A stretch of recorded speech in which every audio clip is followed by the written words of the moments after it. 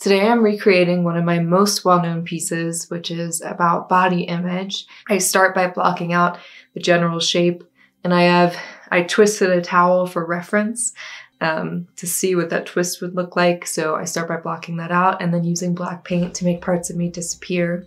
And I think that even at the time, it was meant to invoke feelings of like having a knot on your stomach, wanting to appear smaller, all of those things. And so I want to invoke those feelings once again, but this time I'll do more realism as far as the shadows and the twist and the highlights. I used a lot of white in the original piece. When I made this, it was something very present in my life, and it's something that continues to come back for me throughout the years, and so I think it's something that's always relevant. But also, this is something that I've wanted to redo for a long time, because when I did this look, you know, it was actually, I had already filmed something that day, so it was the second thing that I did. I was in a garage. I had to make the contrast really dark because I didn't have a black backdrop. And I noticed now looking back, like the techniques that I used, even if they were innovative at the time, the actual like shading and highlights and all that kind of stuff and the realism wasn't as good as I could get it. So I wanted to recreate that piece for a couple different reasons. One, to improve upon the technique, and two, so that I could revisit the feelings that I had when I made it.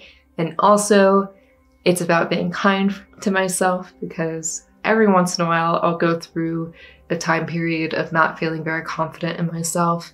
And there's so much media and so many external forces at play that I think feed into that, when in reality it's all about accepting yourself for who you are and accepting your body and those sorts of things. I've struggled with chronic pain for a really long time, and so one of the things that triggers it for me is exertion, exercise specifically. I've struggled with migraines for a really long time, among other things, and so I can't do all the things that I used to be able to do, and so I have to be kind to the body that I have and the state that it's in, and so I thought it'd be really good to revisit this piece.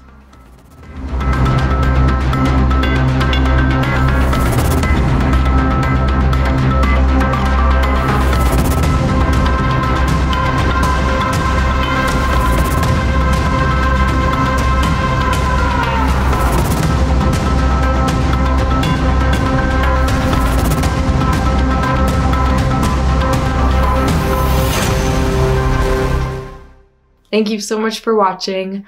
I think that I definitely made this piece better, and I hope that you agree with me. I think the dimensions came out better. The illusion overall, I think, was better. This time, unlike the first time, I'm actually standing while I'm painting this one, so I think that that helped as well. I think my lighting is better. I think my camera's better. A lot of things added to, I think, why this piece has some improvements. And yeah, I hope you agree with me, and I hope that this message still resonates with people all these years later. So thank you for tuning in, and I'll see you next time.